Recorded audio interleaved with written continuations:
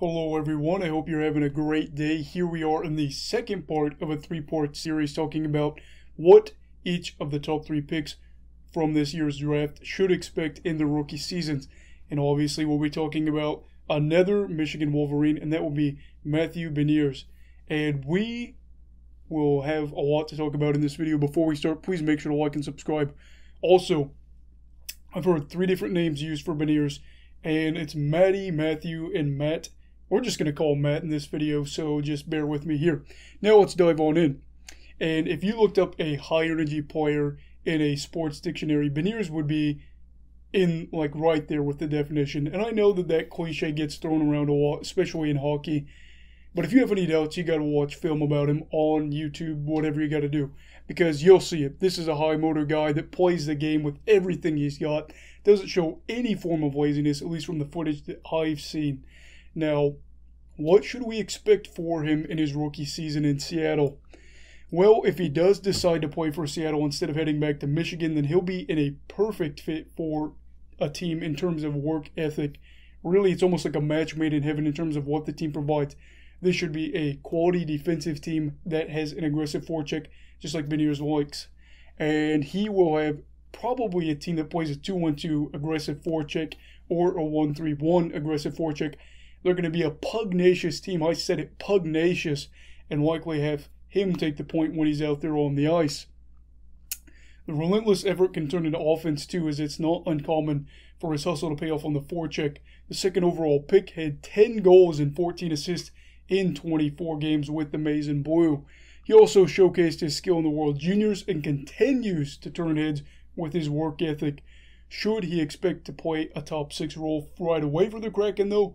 I'm going to say probably not, at least this season. Now, they might decide to shelter him on the third line, but maybe. I could see it. I wouldn't be completely surprised if they give him some top 6 minutes as the season goes along. He proves himself. He gets this game, at least at the pro level, underneath him a little bit, finds his footing.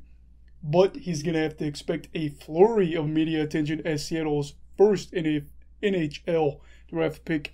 And with any second overall pick, you're going to have a bunch of attention, but it gets multiplied when you're on a team that is brand new.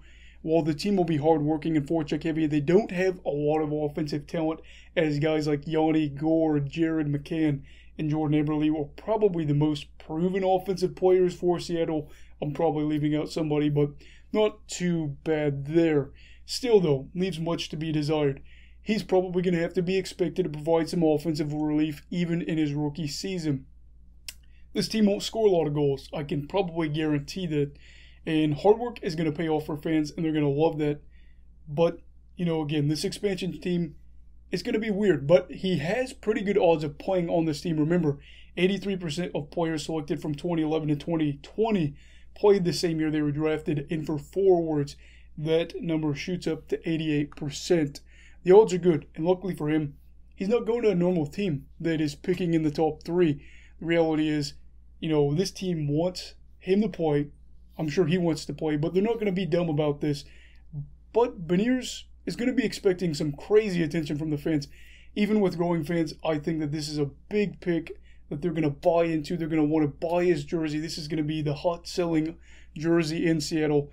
And I don't know. It's crazy because somebody like him that is so young, he's 18 years old, I believe, just like Owen Power, they're going to have to be expected to be a star right away. That's a lot to shoulder, but we're going to have to see where this goes. The fans have anxiously waited for this moment for a while now, and it's all about to be wild for that first game in Seattle. Now, do I have some worries for Matt? Yeah, everybody's going to have worries about these guys.